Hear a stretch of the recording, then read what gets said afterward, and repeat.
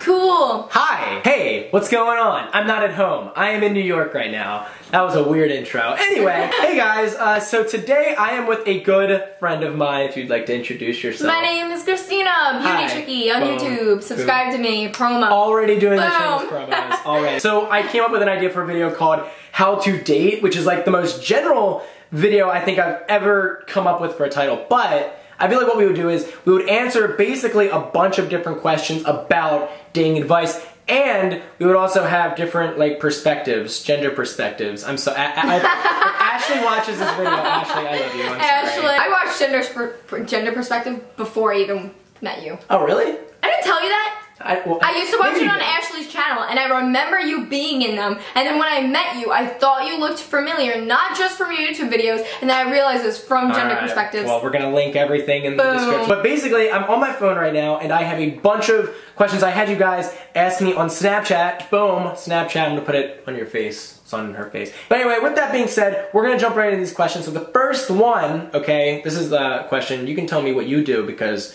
this is something girls have to do. How do you find out if a guy that you like has a girlfriend? How do you figure that out? So, how to find out if they have a girlfriend?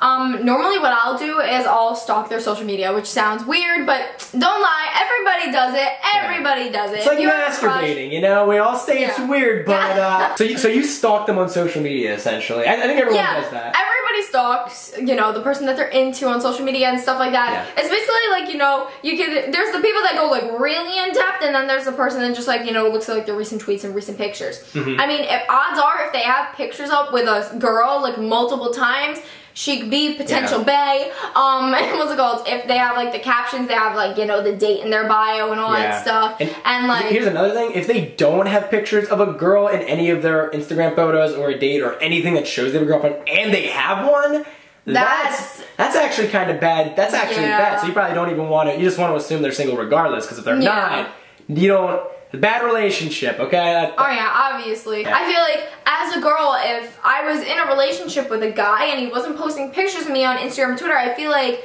he would be almost... He's not proud of you. Yeah, he's not proud of me, or like almost embarrassed to show me off. In the end, with like this question specifically, if you just like look at their social media and stuff and you realize that there's like nothing with like another girl or another guy in it or anything like that, you know, that they could potentially be dating, then odds are they're single. And if they're not single and they still don't have pictures with them, then that's a little messed up. I agree. See, I do, you know, okay, so that's like a really quick way. I like that way. And what I do is, when I'm talking to them, I just assume that they are in a relationship, or I'll assume either way. I'll either assume they're single, or I'll assume they have someone who they're dating. And then when you make those assumptions, like verbally, eventually they're going to either correct you or they're not going to correct you, and then that's kind of how you low-key figure it out. So that works as well. So there you go, you have two different ways. How to get a guy to notice you. I get this question so much, okay? Honestly, maybe it just like, you can tell by my personality, but I'm pretty outgoing. Like, I can go to an Applebee's and I will hear last night, literally, she brings me to an Applebee's and like this song comes on and like I'm trying to figure out. I was asking like everyone around me, and we got like I had like this big group conversation, like 10 people, about this song that none of them even knew it. And I was just outgoing, and I was able to talk to all these people. And the thing is, when I project my voice and I talk to one person or two people, especially if they're of the opposite sex, other people of the opposite sex also notice that I'm talking to them, and that's how you get them to notice you. Now, if you're being cool or annoying, you have to be aware of that, because if you're just being annoying, you're gonna get them to notice you, but not in a positive way. But if you're talking to a lot of people of the opposite sex, like if you're a girl talking to a lot of guys, other guys will notice that, and they will notice you. And if you're giving a good impression, I think you're gonna be really well off. Another way to look at it too is if you are confident in yourself, because I feel like a lot of people like a person of a different gender or same gender, whatever you prefer. I feel like they really like a person that is confident in themselves, because you know you're confident in yourself, you're able to walk around and be like, hell yeah, this is who I am, and everything like that. You know, I feel like if you're like more shy, you're not that confident in yourself, you're just like, and stuff like that. I feel like it might be like if you're confident and outgoing, like if you have both. Oh yeah, if you have both, then that is the best. Confidence in general is just like a big factor. That's an attraction formula. Yeah, exactly. You know what I mean? Like if I saw a guy and he was just very confident in himself, there's a difference between confident and cocky. Like confident is just like, you know, like you got an accomplishment done or something like that, you know, and you're like really proud of it and stuff. Cocky is like, you know, you get an accomplishment done, but you just keep on just like, it's like almost like annoying, like an annoying version of confidence. So you gotta make sure that you're not cocky of yourself. But like if I were to see a guy and he was like all confident and stuff, I'd be like, I would choose that guy over like the little shy and quiet guy. Would you take cocky or shy? A little cocky or a little shy? What's a better? I don't know. The only problem with being shy is that if you're shy, you're not going to get the opportunity to be noticed. If you're cocky, confident, like if you're too extreme on that side, then at least they will notice you. And the best way to figure out the perfect level of outgoingness and confidence is to go to the extreme of either side and see where it doesn't work anymore so that you can find the perfect middle ground. Does that make sense? Yes, that makes complete sense. There you go. The next one is how to keep a conversation flowing. So essentially, this is what I always do. This is what I do in my general life every single day because it's easy, it's who I am, it just makes sense to me. I love talking about things that I love talking about. If you, we can talk about YouTube for hours. It doesn't take any effort to keep that kind of conversation flowing. It's just like such an easy thing because you could be talking to somebody and then they'll see you give somebody your Instagram and then they'll see you'll have the link in your bio, they go to your channel and it's like, oh, so they have a YouTube. You start talking to that person's like, oh, I realized that you have a YouTube channel. And just after that, just everything just skyrockets because there are so many different categories in the YouTube community that you could talk about, the business behind it, making videos, editing videos, that one little question, that one thing that they noticed about you that you made very prominent just leads into a bunch of other things. Yeah, and you know what it comes down to? For us it's YouTube because that makes us very unique, right? So we love talking about YouTube. Find something unique about yourself that you love and maximize on it. Like for us, we maximize on YouTube. So if you love cheerleading, for example, if you love some sort of sport or hobby and you make that your life and you can talk about that and someone knows about that, if you can talk about that forever, you don't even need the conversation to be flowing two ways because you can, whenever they're not talking, it's very easy for you to flow and then you can say something that eventually they will be able to relate to and then they can contribute to the conversation, and that's how you keep it flowing in a comfortable way. So the next one is how to make a good impression. Honestly, if we're being real, I feel like when it comes to a first impression, before they get to know you, the only thing they can really look at is your looks. Yeah, it's your looks. Honestly, there's two different ways of making a good first impression, really. There's the ones where, you look at a person just if I were to not know who Tom was, whatsoever, I just were to look at him and I saw he was very yeah, I'd be he's a clean cut guy, he seems like a good guy, and all that type of stuff. Somebody else, if you see a girl walking around with Louboutins, you'd be like, she's rich. Yeah. Meanwhile, maybe they were giving her as a gift or something like that. So it's And what I was gonna say about looks, the only thing I want to say is that what it comes down to is you can't control what you look like up to a certain extent. I mean, you can wear makeup, you can work out, you know these things. There's an acronym that someone told me once, and I freaking love it because people complain about their looks and they blame it for why they can't do certain things.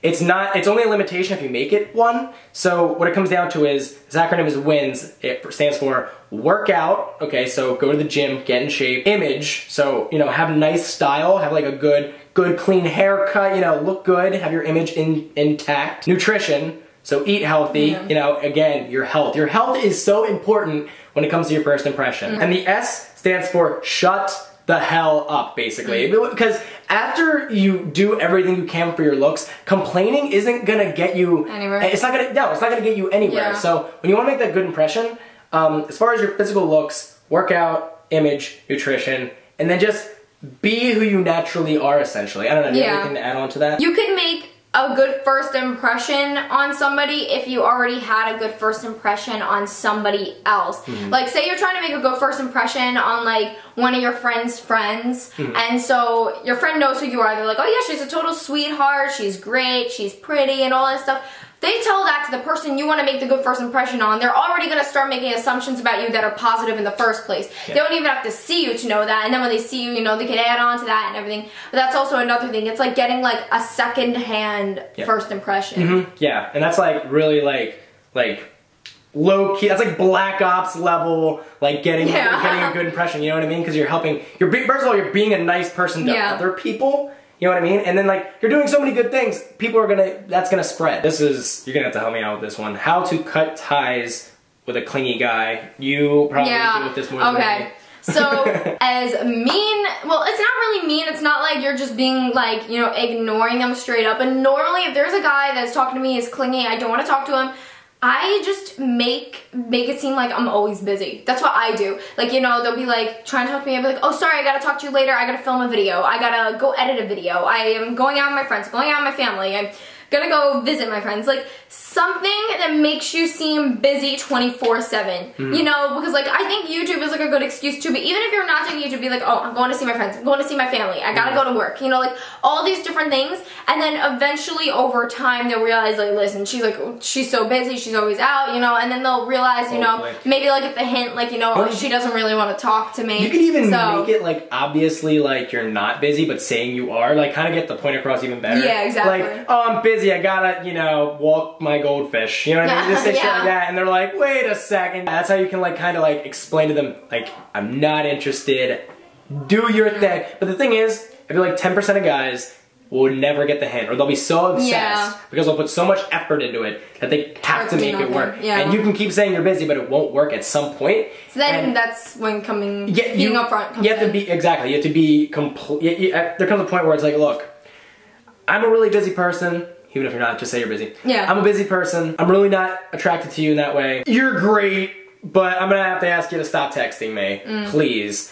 And if you like, you have to really have to say like, please stop texting me. You have to literally tell them straight up to stop doing the thing they're doing. Because if you don't say it directly after a certain point, being nice doesn't work, and you have to try a different route. Otherwise, it's just gonna be a cycle. Yeah, I feel like also maybe if you tell them like you're texting me too much, could you text me less? I feel like even if you just say that, if you're not like stop texting me like immediately, if you just tell them like you're texting me too much, text me less. I feel like even like that's like if you're in a relationship and they say that you want to slow down, they don't actually want to slow down. Normally it's an easy way to say I don't think I want to be with you anymore. So it's like the same thing with like cutting ties with a clingy guy. If he's really clingy and then you're just like, listen, you gotta stop talking to me, like you gotta talk to me less, then it's kind of like maybe they'll get the hint that way. I mean, if they still don't get the hint, then just be like, yo, like just cut it off. Absolutely. But you know, so leave a comment down below what you guys like, how you guys handle that. I'm really interested to hear that in the comments. How to get a guy to text you. First of all, you should be able to just like text and not try and force this, because if you're forcing it, if you're like triple, quadruple texting him, which I will do sometimes, I don't care. Yeah, I do not care. I don't care at all either. So don't be self-conscious about that, because I mean, you're only the answer is gonna be blank until you send something, more than likely, if they're not responding to your text. But as far as what I do, I have one little trick that I'll do sometimes, and I like to get their opinion on certain. I just dropped my phone. One thing that I will do that's like a little trick is if I want someone to respond, I'll try and get their opinion on something. So like I'll like take like 2 selfies, right, that I'll post on Instagram. If you don't follow me on Instagram, Christina's face again, boom. But I'll take like 2 selfies, right? They'll be like slightly different. And then I'll send both pictures to someone. And the reason I send 2 photos is because it'll block out all the text from before, so it won't look like a bunch of text messages from me. It'll be 2 pictures to block out the rest. So I do that on purpose. I'll send 2 photos, and then I'll say at the bottom, which one should I post on Instagram. I feel like also, if somebody of the opposite sex specifically, like there's nothing wrong with the same sex, but if there's like somebody with the opposite sex, like if there was a guy that came to me and he's like, which one should I post on Instagram? I'd be like, hell yeah, I would help him out and stuff like that. And I feel like if there's like a girl sending pictures to guys, which one should I put on Instagram? You know, the guy gets to see this girl, attractive, not, it doesn't really matter, but still it's something, so it's like, you know, people love helping out with opinions. That's one major thing. Yeah, and also if you look really good in the photos, by the way, like, you're kind of giving them a reason. You're like, oh wait, this person's hot, let's talk to them. You know what I mean? Another way to, you know, lead into that and everything like that, you know, getting them to text you back, is ask them questions about themselves, because people love to talk about themselves. I know somebody comes to me and they're just like, so like, what are your hobbies? What do you like doing? Or like somebody asked me about like my YouTube channel. That is something that's like immediately I can't not respond to that. Like, it's so much, like that's like when you're talking about things that I want to talk about, especially if it's about me. Like I'm so much more, even if I don't like you, I'm like, well, I can answer that. Yeah, I feel like it's just like, yeah, I feel like it's just like human nature to just like answer things about yourself. Like if somebody's talking to you, wants to know more about you, you will gladly tell them more about you because you know then it makes you seem like more interesting or like whatever you want to call it. So it's just like in human nature that if somebody were to ask you a question about yourself, you'd be like, oh, well that's about me, so I'm going to answer it. So that's how like we typically handle these. I hope you guys like these questions, by the way. If you do, you know, give this video a thumbs up down below. Let me know so we can like do more videos like this in the future. Also, by the way, we did a video on Chickie's channel, youtube.com/BeautyChickee. I'll have it all linked in the description down below so you can check it out. Her video is like 3 times as long as this one. Yeah, so if you guys like long videos, my channel is where to be. Long as hell. If this is your first time watching one of my videos and you don't hate our faces, feel free to subscribe because I make videos like this every single Monday. And guys, that's really all that we have got to say on it. Yeah, and thanks for watching. And I guess I'll see you guys on her channel or next Monday. Peace. Bye.